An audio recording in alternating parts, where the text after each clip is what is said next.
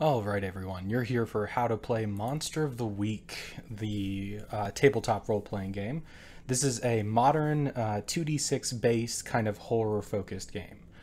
So in contrast to things like D&D, where you're playing a character inside of a fantasy world, you are playing a character inside of kind of a weird horror, modern, kind of one-shot based world. So think things like episodic kind of modern horror tales like Buffy the Vampire Slayer or X-Files, stuff like that. It's also more kind of action focused. So there's sessions tend to move a little faster than traditional RPGs like D&D. What I mean by traditional versus modern is it's set in a past time period or the current time period. So modern RPGs are typically set like 1920s and beyond. So you can play Monster of the Week in really well, kind of it's suited towards 1920s and beyond. Modern day is the most popular, where you're actually playing like in the current time period of real life. And the character sheets are kind of moved towards that, but you can definitely change things as you go. So if you want to do a more kind of Dark Ages, medieval fantasy type of thing, that's something you can do, but it's going to take a little bit of tweaking. So yeah, this is the Monster of the Week tabletop role-playing game. You can download it here from evilhat.com/product/monster of the week. So it has a core rulebook here, and then it has a Tome of Mysteries, which is kind of like an expansion rulebook. The Tome of Mysteries also has a couple adventures that you can run. Adventures in this game are called mysteries, and each mystery takes about a session to complete. Just like a mystery would be kind of fully wrapped up during a single episode of an episodic TV series or something like that. So yeah, you'll want to get the core kind of Monster of the Week rulebook. It's $12 virtually. If you want to expand your options and your players' options a little bit, you should also get the Tome of Mysteries. You can get the Tome of Mysteries for around $12 as two virtually, and I think you can get a package deal for around $25 if you want a physical copy as well. After you download these things, you'll want to look over them a little bit, and I will kind of show you the highlights, but I do urge you to go out and read these completely if you are going to be running the game. But for playing the game, you don't need to know too much. A good place to start is like this example fight over here, and stuff like that. So as for actually building your character and playing, let's start with kind of how to play first, and then we'll get to how to build your character, because it's good to know, when you're making your choices for what you want, what those are actually going to be used for. So the first thing is kind of the rolling system. Monster of the Week is a little lighter on rolls than other kind of role-playing games, actual dice rolls than role-playing games, because it's more focused towards kind of an investigatory nature, and it doesn't have a whole lot of rolls.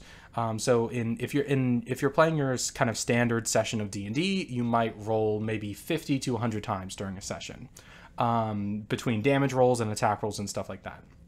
In Monster of the Week, you're probably only going to roll around 10 times per session. That doesn't mean that there's less action. It just means that the game isn't focused. It doesn't have these very long kind of epic combats, unless you have a session that's really geared towards that, or you've been building over it for a long time. It's kind of more about this investigatory nature and talking to people, and stuff like that. So yeah, whenever you're trying to do something in Monster of the Week, just as you might roll a 20-sided dice in D&D and apply any modifiers, Monster of the Week is 2d6 based. So you're going to be rolling 2d6 and adding any requisite modifiers, and then comparing that roll to things on your character sheet. Almost everything in Monster of the Week has the same kind of DCs. So if you're familiar with D&D, you're usually trying to hit a DC or AC or a certain number. For Monster of the Week, those are always the same. So those are 7 through 10, and then those are 7 through 9 and 10 and above. So typically, if you roll a 1 through 6, you're going to fail. A 7 through 9 is kind of a mixed success, and then a 10 or higher is a total success. And that's kind of how rolling works. We'll get to a little bit more about rolling, but when you miss a roll, you're going to have some kind of bad thing happen. So, you know, in other traditional RPGs, you're typically just going to like lose time or like not to get a bonus. But in Monster of the Week, failing a roll really punishes you. Which is one of the reasons why there's not too many rolls, right? You can't just throw your dice and kind of wildly at whatever you come about. You have to really think about what you're going to spend your resources on, what you're going to roll on, and what you're going to kind of just do outside of the game system. So yeah, let's talk about the Hunter reference sheet before we get into building a character. So these Hunter reference sheets are in the core rulebook here, as well as on the Monster of the Week kind of website here. You can download them here, the Hunter reference sheets. There's also two Keeper reference sheets that you can download, and mystery worksheets that you're making if you're going to make adventures on your own. And then I'll show you guys the playbook in a second. You can download the playbooks here as well. All of these downloads are free. And then you can also download the Tome of Mysteries playbooks right here, and some new weird moves and phenomena, which I'll show you a little bit about too. But again, these are expansions, so some DMs don't use them, and they're always optional. So yeah, let's talk about the Hunter reference sheets.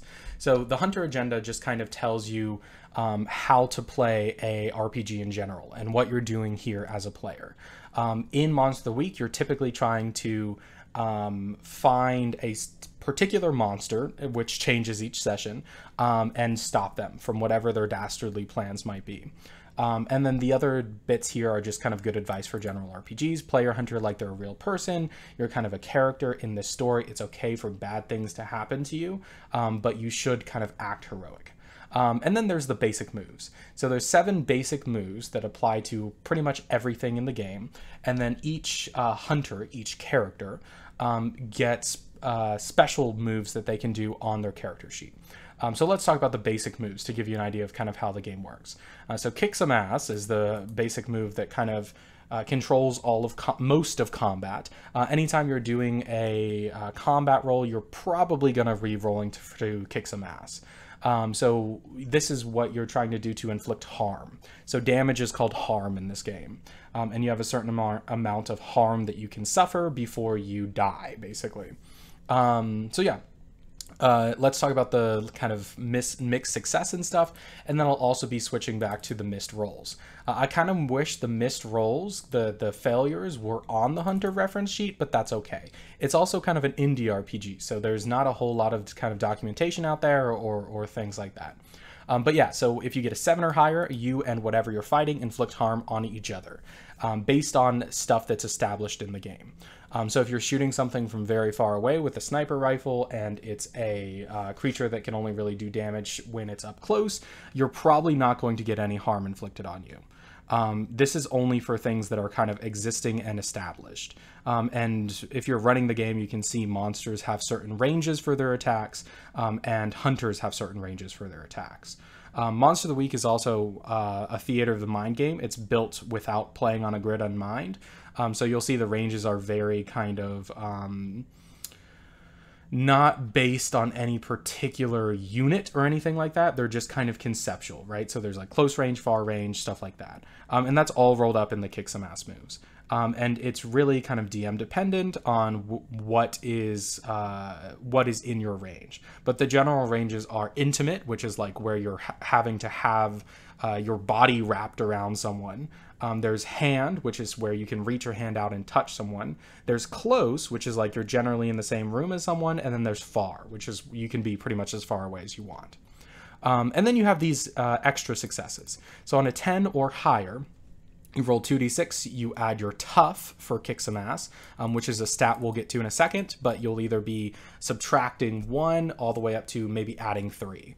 So yeah, on a 10 or higher, you get an extra effect. So you can gain the advantage. We'll talk about +1 forward in a second. You can inflict terrible harm and do an extra point of harm. You can suffer less harm, or you can force someone where they want them.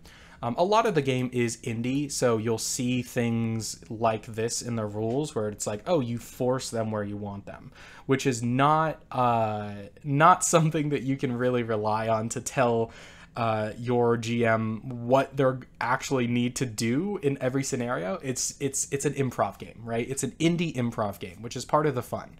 And the player can say, oh, I'm going to try to do this, and then the GM might let them do that completely, or they might do kind of like a halfway compromise where say you are fighting a creature and trying to knock it in a hole, and you can say you force them where you want them.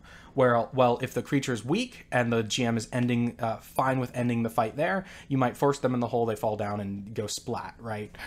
If you're fighting some kind of creature where they can climb up the hole, the GM might say, you force them down and they start to climb up, and then their turn might be delayed or something like that. Another thing about combat in this game is there's no initiative order. So the same way you would go about kind of doing actions outside of combat, where you just kind of talk if something needs to happen, that's kind of how Monster of the Week works. And this is one of the aspects of the game that makes it very strong in person, but not so strong virtually, because there's always this extra kind of wall of ice between yourself and others when you're playing virtually. So this is one of the things that makes it really good in person, where you can kind of cue people in by looking over to them, which is something that you can't really do virtually. But yeah, so that's how Kick Some Ass works. And then on 12, and combat in general. In 12 plus, you can get an extra effect, but this is an advanced thing. So this is something you unlock by your character sheets, by leveling up. And it typically takes at least 5 or 6 leveling up to get an advanced effect. So those are something that you should look into after you've already kind of gotten very comfortable with the game. But the effects are here. So yeah, let's talk about +1 forward and stuff like that. So there's a bunch of different kind of forward versus +1 ongoing versus hold 1. So +1 forward means you're going to take +1 to your next roll. +1 ongoing means you're going to take +1 for a time period, and it will tell you the game rules should tell you when that ongoing ends, or if it's in a particular scenario or a particular scene. So if you do very well in a maze, for instance, you might have +1 ongoing while you're escaping. If you have like a map of that maze or something like that. And then +1 forward is typically like just gaining an advantage in fights or something like that. And then hold 1 is something that you'll see a lot in these rules here. Hold 1, there will be a spot on your character sheet to kind of write in a number, and then you can spend that number to do certain things. And we'll get into that in the next couple of basic moves. So yeah, let's talk about the next ones. So act under pressure and help out. These are both your cool roles. So this determines, how you can keep your cool in tense situations. Act under pressure is kind of the most general role. So if something else doesn't fit, you can always roll act under pressure. And again, it's very kind of vague, which isn't necessarily a bad thing. It's just kind of how indie games work. So for act under pressure, you can set out to do what you're going to do. On a 7 and 9, the keeper, the game master, is going to give you a worse outcome, hard choice, or price to pay. We should also start talking about missed rolls. So for Kick Some Ass, you get your ass kicked. So if you roll a 1 through 6, you're going to get hurt. Typically by the monster that you're attacking, and do little to no damage. And then for act under pressure, things go to hell for you. So you basically failed to act under pressure. Help out is helping out with your fellow companions. This is something, again, in D&D you might pile on to a help out roll because there's no kind of, or there's typically not a very kind of serious effect on you if you fail. But with help out, there is still a serious effect on you if you fail. So on a 10 plus, your help grants them +1 to the roll. On a 7 through 10, you get a +1 to their roll, but you also expose yourself to trouble or danger. So this is typically not a great idea to do in combat, unless your cool stat is much higher than your tough stat. Because you might as well just try to do damage yourself if you're doing, similar amounts of damage. So this is for like investigatory stuff and stuff like that, or when you really need to give someone that +1. And then there's an advanced thing as well. For help out failure, you expose yourself to trouble or danger without even helping out. So you're just putting yourself in a bad situation. And then there's the kind of investigatory stuff, which is investigate a mystery and read a bad situation. These are both the sharp rolls. So these are kind of how keen you are and stuff like that. So investigate a mystery is based on a particular mystery. So on a 10 or plus, you can hold 2. On a 7 through 10, you hold 1. And then you can spend your hold to ask the following questions. So you can ask stuff like, what happened here? What sort of creature is it? What can it do? What can hurt it? All that fun stuff. This is basically for mysteries. And then read a bad situation is basically the same thing, except on a 10 and plus, you hold 3 instead of 2. And then you can ask a bunch of other questions. So these are the kind of question moves. And mysteries are for mysteries and situations are for situations, like what's my best way in or out? Are there other dangers we haven't noticed? Stuff like that. It's kind of up to the keeper which kind of sharp roll you're going to use in which kind of scene, whether it's a situation or a mystery. Situation is typically for faster paced stuff, and mystery is typically for kind of the slower paced. You haven't really totally figured everything out yet. So yeah, that's how these sharp rolls work. For missed rolls, for investigate a mystery, you're going to reveal something about the monster or something or whoever you're talking to. So in one of my mysteries, someone was going through some bits of paper that they picked up from like a monster hunting company, and they failed the investigate a mystery, and I said you flip through a bunch of pages really quick and you're being careless, and the pages fell out of the car. And the car continues forward down the road, but then you see a monstrous hand in the distance kind of pick up the pages. So you can cut away to other scenes like TV shows can do, and you can kind of tell the player stuff that their character wouldn't know in order to let them know that, yeah, you have revealed something to kind of the enemy. And then for read a bad situation, you can actually read it wrong or reveal tactical details to something. So this kind of gives your enemy the leg up instead of giving you the kind of intel leg up that you were looking for. You can also ask some other questions for investigate a mystery. There's a flexible investigations kind of snippet in the Tome of Mysteries. So if you find it too restrictive, you can do this. So on a 10 or higher, you can ask the keeper 2 general questions or 1 specific questions. Again, this is vague. That's okay. It's supposed to be vague. It's vague so that you as players can kind of fill in the rules and do what you want to do. And that's something about modern RPGs that are different than traditional RPGs. There's not really any rules lawyering because you're not really supposed to rules lawyer. You're not supposed to, you're supposed to, as a player, kind of put things into the game that other people are supposed to run with. So it's more based on like improv rules than like game rules. And it's more of an improv action to play Monster of the Week. It's more improv than playing something like a video game. So yeah, on a 7 through 10, you can ask 1 general question.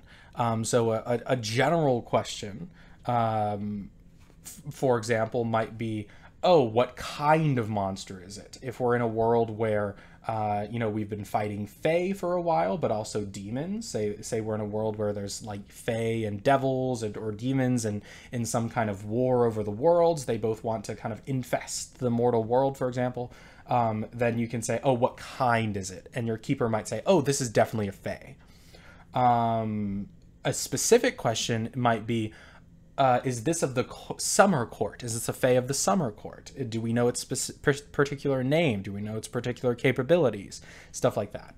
And then on a miss, the keeper gets to ask you a question, which is really cool. So that basically rolls up sharp. Before we get to charm and weird, let's talk about the other tough roll, which is protect someone. So where kick some ass is offenses, protect someone is defensive. So you can protect your fellow hunters and also NPCs. So on a 7 through 10, you protect them, but you're going to suffer all or some of the harm that they were going to get. And then on 10 plus, you can suffer less harm. All the impending danger is now focused on you instead of the NPC. You can also inflict harm back on the enemy or hold them back. So that's pretty cool. And then for failures, you actually make things worse for protect someone. So yeah, again, be careful with what kind of rolls you're actually going to do. For manipulate someone, this is basically all the social roles in Monster of the Week. Manipulate someone is off of your charm. So charm is this social stat. It's how charming you are. For a normal person means for NPCs, and then for another hunter means for your fellow players. In my games, or your players, your fellow players' characters. In my games, I don't like these for another hunter things. I think they kind of ask too much of your fellow players, especially in public games. So I tend to focus on these for a normal person ones. So on a 10 plus, they'll do it for the reason you gave them. You have to give someone a reason for manipulate someone too. You can't just, tell someone to do them and tell someone to do something and expect them to do it for no reason. Whether that's a bribe or a heroic reason or something else is kind of up to you as a player and what kind of resources you have within the fiction. So on a 10 or plus, they're going to do it. But if you ask too much, they'll tell you the kind of minimum that it would take for them to do it. So this is the best case scenario. On a 7 through 9, they're going to do it, but they're going to, but only if you do something that kind of shows you how much you mean it. So they're going to need something more from you on a 7 through 9, basically. On a fail, I believe you just kind of offend them. Yeah, so for manipulate someone, the hunter angers or offends the target. So that can really shut down conversations quite quickly if you're not careful. Oops, let's get back to the hunter reference sheets. So yeah, that's kind of how charming and social stuff works. For use magic, this is where stuff gets weird. And this is based on your weird stat. So everything else so far has kind of been, this modern TTRPG, and we haven't really talked about magic yet. Magic in Monster of the Week is wildly different from game to game and from setting to setting. The way that magic works is something that you're going to have to figure out in your game. There's no spell list. There's no kind of within the fiction of the rules. Within the rules, there's no in-fiction kind of establishing how magic works, except for the rules here. So when you're going to use magic, you're going to roll weird. On a 10 or higher, it's going to work without issues. And then on a 7 through 9, it works imperfectly. So if it works without issues, you just choose an effect. If it works imperfectly, you're going to choose an effect and a glitch. And then your GM is going to decide what effect the glitch has. So the effects are listed down here and the glitches are listed down here. So you can inflict harm, but there's usually better ways to inflict harm with weird if you're going to choose a character who's specializing in using magic. You can enchant a weapon and give it +1 harm. So if a weapon normally does 2 harm, it's now going to do 3 harm and have this magic tag, which might affect monsters that can only be hurt by magical attacks. You can do one thing that is beyond human limitations. Okay, again, super vague. It clarifies, the rules clarify this a little bit in the Tome of Mysteries. Beyond human limitations is not necessarily supernatural. So you can't be like, I want to gain the power of flight and then choose use magic. Beyond human limitations is like, I want to try to pick up this car. Because people can pick up cars. It's a thing that people can do. It is just typically not something that the average person can do, right? And these kind of short effects are what use magic is for. Again, it's up to your keeper if they want to allow this stuff. And as a player, think about, is what I'm going to do going to contribute to the narrative? Is it going to make it fun for other players? Is it going to make it fun for my keeper? Is this where the story should be going? Stuff like that. For effects, you can also bar a place or portal to a specific person or type of creature. So you can kind of salt to the lands and make sure a demon isn't getting in or something like that. You can trap a specific person, minion, or monster. You can banish a spirit or curse from the person, object, or place it inhabits. This doesn't mean it's going to be banished back to the nether realm or anything like that. It just might be severed from something that it's possessing. Same thing for trapping. This might trap the monster with you, for example. You can also summon a monster into the world. I've never seen a player use this, but if you're wanting to do kind of a summoner build, I guess that's something you could try. You're just going to have to work that out with your keeper. This is going to be based on, again, the kind of mythology that has been developing in your particular game. And then you can communicate with something that you don't share a language with, observe another place or time, or heal 1 harm.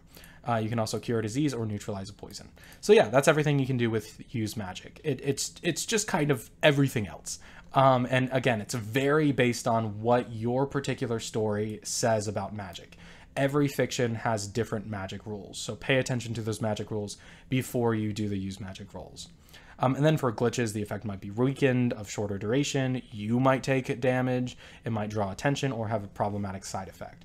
And then the keeper has a bunch of things that they can say to kind of stop something from happening in game that goes against the kind of narrative. So the keeper can also say more than these things, but these are just kind of examples. So you might need something in particular, it might take a long time to cast or something like that. And then big magic is just when you are trying to do something more than the standard use magic effects.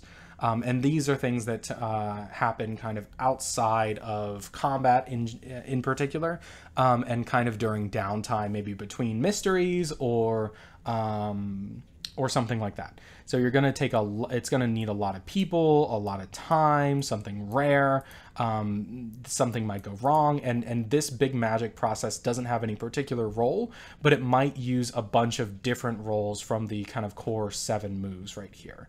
So yeah, that's how big magic works. Big magic is very rare as well, and typically not done during sessions.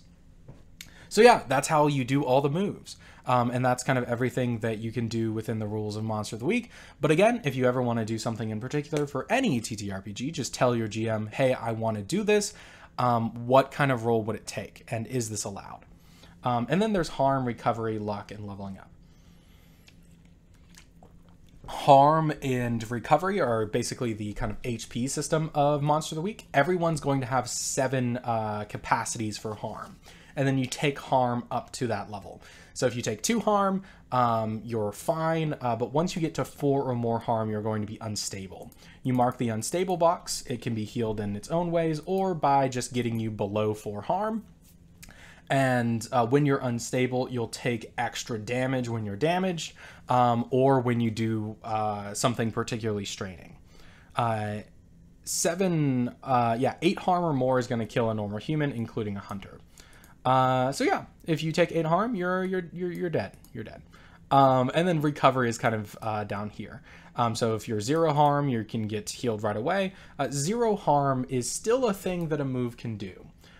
So you might get slapped in the face and take 0 harm, but that's still important because of harm moves. So whenever you take harm, or whenever anything takes harm, the keeper can also give some harm moves. So if you're doing 0 harm, you might be momentarily inhibited, you might drop something or take -1 forward.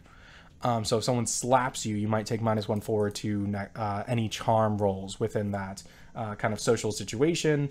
Or if you get blasted back by a wave of air, but you're kind of on the back lines, you might drop something out of your hand. If you take 1 harm or more, you might fall down, take -1 ongoing, pass out, or have intense pain. These are just examples again. The keeper can still do more stuff. But again, you're working kind of together with your keeper more than in traditional games. You're telling a story together, and it's more improv. And then when you take 8 harm or more, you die. And unstable wounds, again, can get -1 harm whenever you take, +1 harm whenever you take additional harm. And then there's some more information down here on page 213 of the core rulebook. So yeah, that's how that works. Not every minion is going to have 8 harm capacity. Some minions and monsters have more harm, some have less. And that's something that you can see in the Tome of Mysteries, or in the starter mysteries in the core rulebook. So yeah, that's kind of how health works. And then you have luck. Luck is one of these things that's also kind of house ruled a lot, so this is going to be different based on which game you're in. But whenever you spend a point of luck, you can decrease a wound you've suffered to 0 harm, or retroactively change the result of a roll to a 12. Luck's powerful. And when you have no luck left, bad things will happen to you. And that's kind of talked about on your character sheet. Luck is very powerful. And in the Tome of Mysteries, they kind of went back and reined luck in a little bit by having luck specials. So whenever you choose to use a luck point and your keeper is using the Tome of Mysteries rules, there will be something bad that happens kind of in exchange for that luck point. And we'll talk about that when we get to the particular rule books, or the particular playbooks, which are kind of the character sheets of Monster of the Week. Leveling up. Anytime you fail a roll, you're going to get an experience point. So it's not all bad when you fail. And then when you get the 5th experience point, you level up and erase the other 5 marks. And when you level 5 times, you can choose from the advanced improvement list. Every playbook has their has different level ups, and different options for you when you level up. So it depends on what kind of playbook you're playing. And then at the end of the session, you also can get experience by answering these questions. So if you get 2 or more of these questions answered yes, you get to mark experience. If you get 3 or 4, you mark 2 points of experience.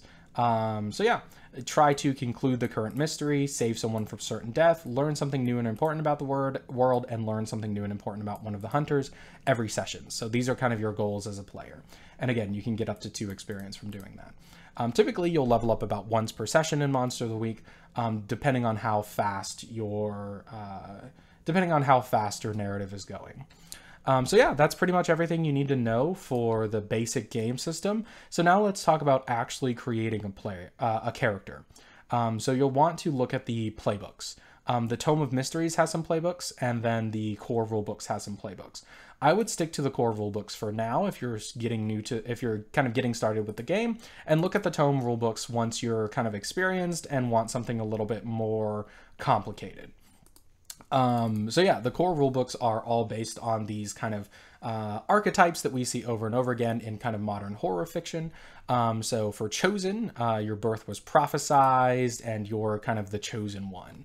And you can see what the different kind of hunters are in page 18 of the core rulebooks.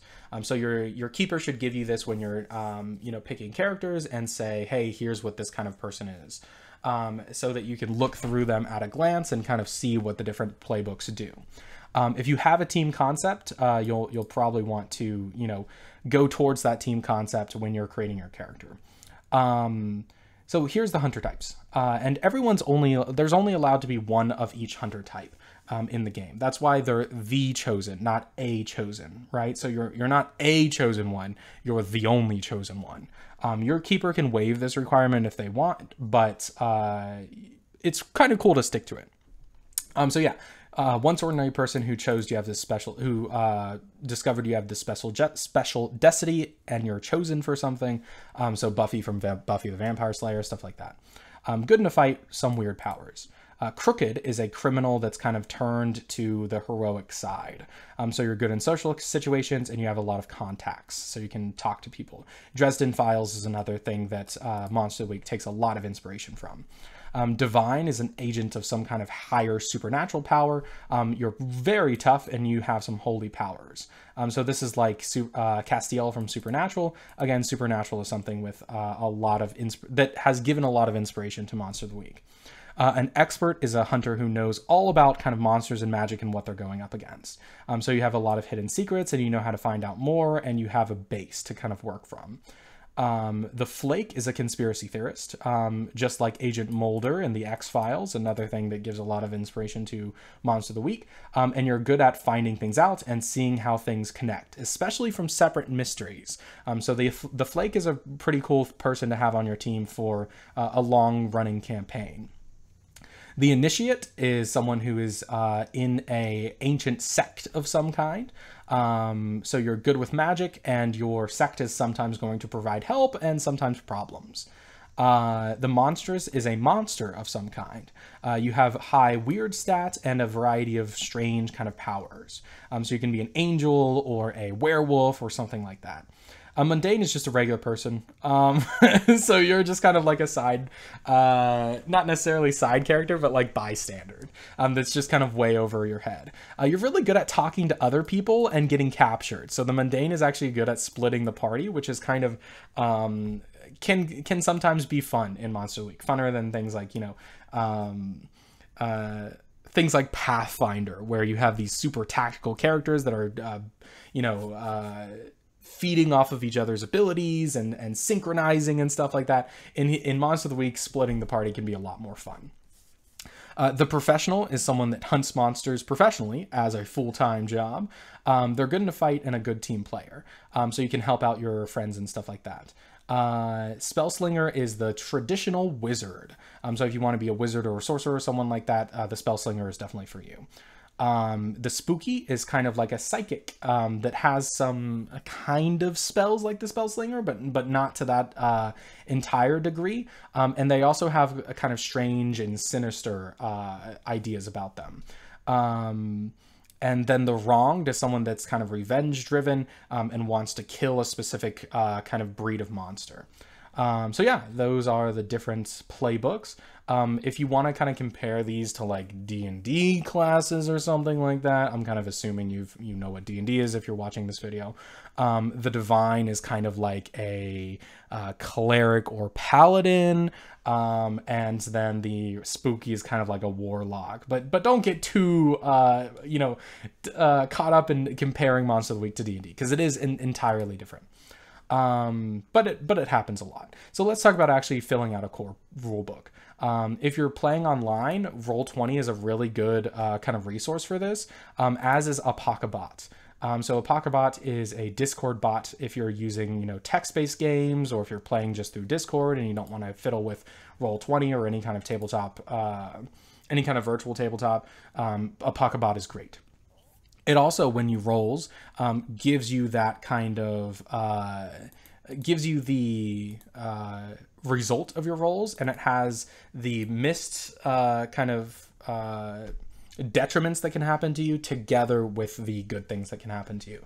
So it'll say, hey, on a 1 through 6, this happens, and then it'll also have this copied down from the Hunter reference sheets. So Apocabot is great. Go download it and put it in your Discord server if you're playing through Discord. But if you do want to fiddle with virtual tabletops, again, Monster of the Week is not built for playing on maps. So you're not going to have maps in this game. Everything's theater of the mind. But Roll20 does have very good Monster of the Week kind of character sheets.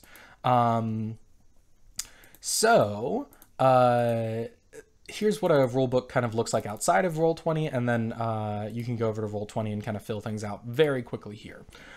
So let's take, for example, maybe the mundane. That might be the easiest example to start with. So you fill out your stats later, and then you kind of go on your character sheet, left to right, up to down. So you're not filling out your stats or your luck or your harm or experience right now. This is kind of just the reference column. But once you build your characters, you're going to start with this kind of middle column right here. So you get all the basic 7 moves that we talked about, plus 3 more moves for your specific character sheet. And these are going to be flavorful moves that help you kind of fill out the archetype of what character you're playing. So a mundane might be always the victim, or stumbling across important things and stuff like that. So some of these most of these moves don't require rolls, but some of them do. So for example, panic button says when you need to escape, name the route you're trying and roll sharp. On a 10+, you're out of danger, no problem. On a 7 to 10, you can go or stay, but it's going to cost you. And then on a miss, you're caught halfway out. So these moves also tell you the kind of miss together with the good stuff. Power of Heart doesn't require rolls. So when you're fighting a monster, if you help someone, you don't have to roll cool. You can just automatically help as though you rolled a 10. Oops doesn't require rolls either. If you want to stumble upon something important, you just tell the keeper, and then you'll find something important or useful. Again, more role, kind of improv rules than game rules. Then you'll get gear. Other classes get better gear than others. So you'll get to pick exactly what it says. For the mundane, you're going to pick 2 weapons, checking these off. And then for a means of transport, you're going to pick one of these.